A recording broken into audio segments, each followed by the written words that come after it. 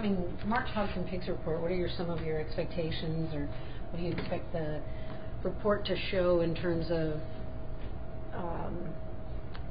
breeding herd and market hogs?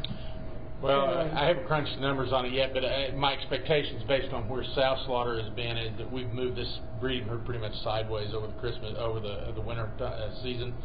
It grew a little bit from September to December.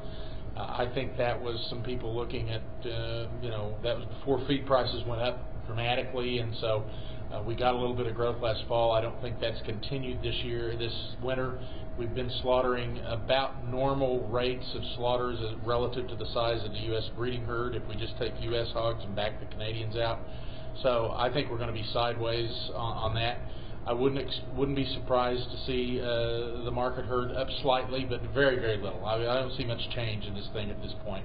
So I wouldn't look for any numbers that are significantly different from a year ago when we get there.